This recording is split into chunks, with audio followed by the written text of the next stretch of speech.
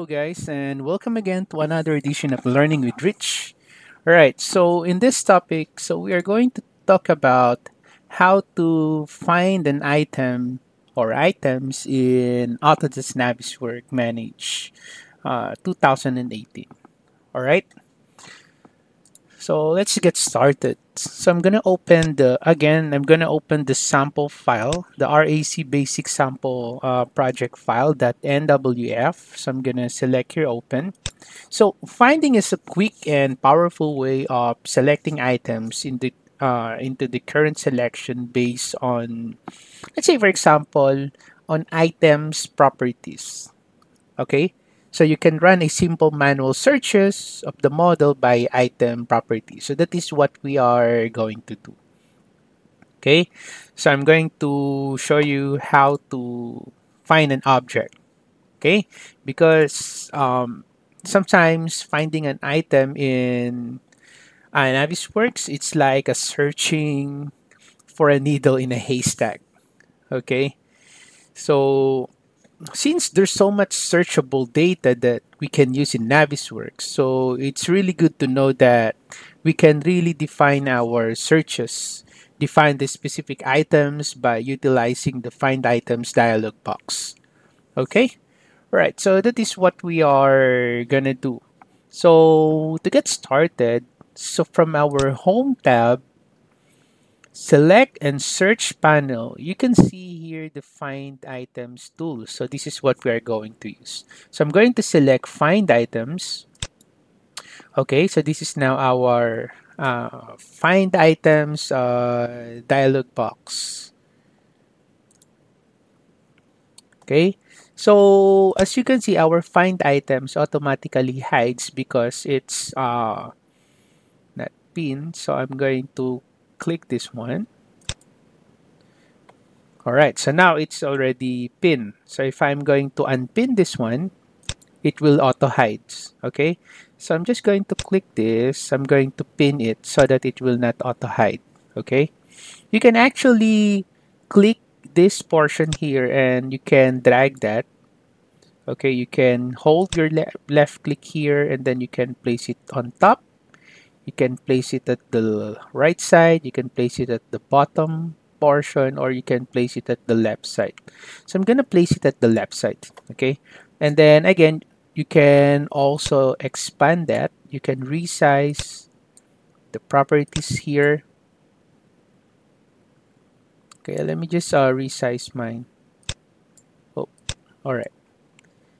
The value, right? Okay. So as you can see, our find items is a dockable windows. Okay. So now, if just like our selection tree, you can also change here your settings. So again, if it is standard, it displays the default tree hierarchy, including the instances.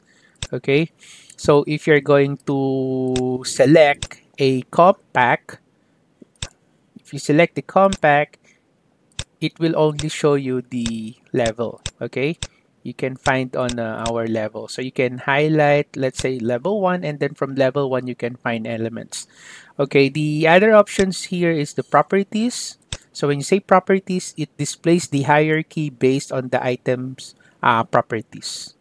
Okay, let me just go ahead and select here the standard. Okay, and then let us do some basic search.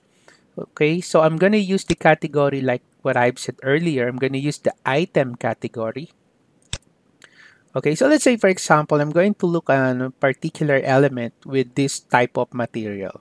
Okay, so let's say I'm going to look for a metal object. Okay, an object whose material is a metal. So I'm going to select here the property. Okay, so from here, so I'm going to select the material. And then for the condition, okay, so for the condition, I'm going to select here contains. Okay, so you have multiple conditions here: equal, not equals, contains, wildcard, defined, and undefined. So in this exercise, I'll just use the contains here. And then for the value, so let's say like what I have said, I'm going to select here the metal. So let's say I'm going to select an object whose material is metal aluminum. All right. Okay. You can actually add another one. You can just click this and then you can add another category here to refine your searches. Okay. So if you want to make your search statement case sensitive, you can right click at the blank space here and then you can select ignore our string value case. Okay. If you want to make your search statement case sensitive, case insensitive, so you need to check this one. Okay. And then you can add another category. Anyway, I'm just going to delete this search. I'm going to delete that. Okay, so I only have this one. So after you set now the property of your search, so all you have to do is to select here first, find first. So you just click that one. So as you can see, it's already selected. How do I know that it's already selected? Because you see my properties here. The properties tells me that I just selected an item whose material is metal aluminum. So if I'm going to escape, you will notice it's blank, right? Now I'm going to select the find here. Okay, as you can see, it's selected. So let me just select find next if I still have other elements. Yeah, so as you can see, I have on level 1, I also have another on level 1. I click again, I have on level 2. Now, for me to be able to see that object, what I can do here is I can change the visual style. Just make sure it's still selected. So you can go to the viewpoint and then you can change here the visual style. You can change to wireframe. Okay, you can change that to wireframe. So, but for this one, so you need to really zoom in. The default color of the selected object in my Navisworks is color blue. So as you can see there's an object there that is color blue, right? So that is actually the element that we're talking about. So you can change your visual style to wireframe. Okay. Now, so if I'm going to select find next again, find next, okay, find next. So let's go look again for color blue object. Okay, there you go. So this is the one that we are talking about. Now, another option, if your object is not that difficult to navigate, so instead of changing your visual style to wireframe, you can actually change your view to isometric. You can click this and then you will notice your model will zoom into that. You can click one of the isometric view here, right? So your model will actually zoom into that particular object. Okay, let me just select find next again to go to the next element. Okay, so I'm going to select one of the isometric view. So you will notice it will go to that particular object.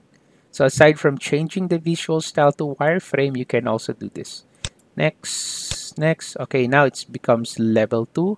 So I click again the isometric view. Now it will zoom into that object. Okay, right? So basically, that's how you find items in Navisworks. Okay, so hope this video has been useful to you guys. If you have any comments, questions, or suggestions, you can put it on the comment section below and I'll get back to you as soon as I can. All right, so let me just show you another search here. So what about element, property, let's say name, that is that's containing, let's say the value here is this one. So let's try this. So I'm going to select find first. Again, as you can see, it changed, right? Now, for me to be able to see that object, so I'm going to click one of the isometric view, and it will zoom in. So basically, this is actually the object. Okay. All right. So that is our M Skylight Windows family. All right. So once again, thank you guys for watching and have a nice day. Bye bye.